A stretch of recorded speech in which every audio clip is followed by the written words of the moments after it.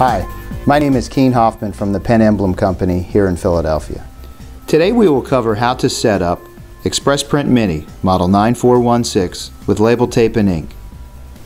To install the label tape, first turn off the printer. Press the switch on the back of the printer to the off position. Open the printer by pushing the two gray buttons located on the sides at the bottom of the printer. Slide the right guide piece off the white spindle, allowing the label roll to go onto the spindle. Place the label roll onto the white spindle and slide the guide piece back on to keep the label roll centered on the spindle. Then feed the labels under the black rubber coated bar and toward the front of the printer. Slide the gray guides in front of the black rubber coated bar together until they are against the edges of the labels.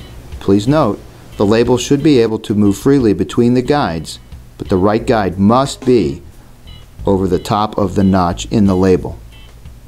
A properly installed roll of label tape shows the labels coming over the top of the roll, going under the black rubber coated bar, through the gray sliding guide sensor, and hanging out the front of the printer.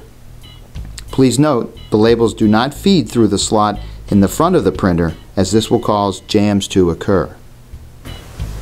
To install the ink ribbon, open the printer by pushing the two gray buttons located on the sides at the bottom of the printer. Insert the black plastic spindle into the cardboard take-up tube with the flange on the right-hand side of the roll until the flange is seated against the cardboard tube.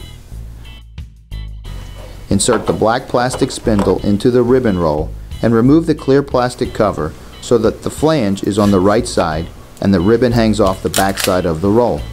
Be sure the ribbon roll is seated against the flange to the right side.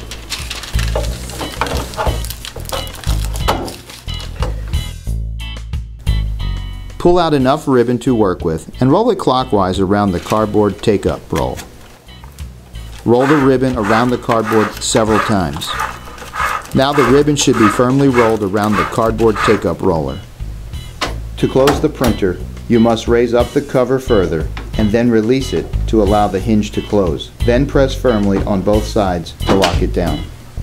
Now that the 9416 mini printer is set up, you are ready to print labels. Penn Emblem has been providing high-quality, innovative solutions for over 40 years now. Still have questions? Please call our tech support team.